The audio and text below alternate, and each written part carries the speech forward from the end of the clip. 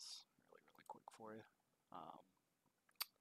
So once you have it downloaded, open up this, it'll run this file. I'll end up just minimizing that, so you can just minimize this. It'll load up a screen like this. You'll just have default. I do a couple other things. First things first, click this little gear thing. It'll open up a little text document like this. There's a couple features in here that people sometimes use. You'll scroll down through here. One of them is your pit stall countdown, and the other is your pit road speeding. So this line right here sounds pit countdown, yes.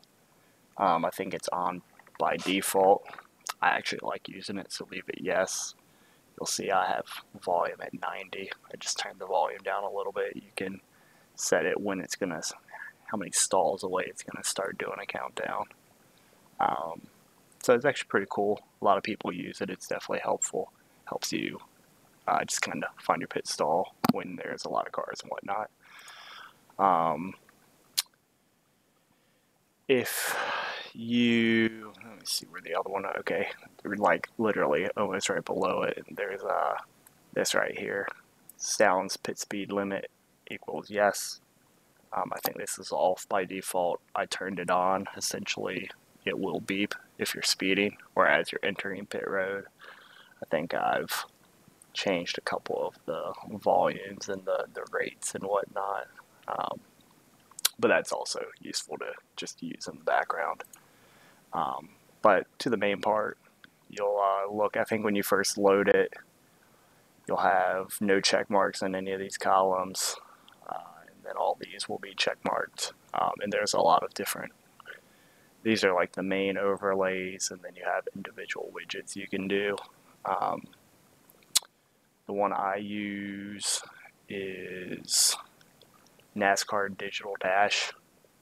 You can see where I have it set for transparent, and then I have it load on startup. So load on startup will be when you load the game, it's going to load it. For mine, it only shows when I'm in the car. So when I'm in the garage, it's not going to be there. Transparent will give it a transparent background. Let's see if I can just click it and it'll load it. I don't know if it will because I'm not in the game. Yeah. Oh, there you go. So I turned it on for not connected. So this is what it'll generally look like. And you can tinker around with these. You can go and resize it. So initially I would do it frame instead of transparent. That lets you have a box around it. Lets you resize it pretty easily. Once you have it the size you want, just click back transparent. It'll make it this. So I use that, and I use, main one I use, it's one of the widgets, it's text. I think it's brake bias. If you're one that changes brake bias at all. So this one here. And what I actually do, let me go to not connected, you'll see it here. I actually put it right here on my dash so it kind of fits in this little box. It looks like it belongs on there. And that's really it. Those are the main ones. There's a lot of different widgets and overlays and stuff in here. And you can resize them how you want, move them all around the screen.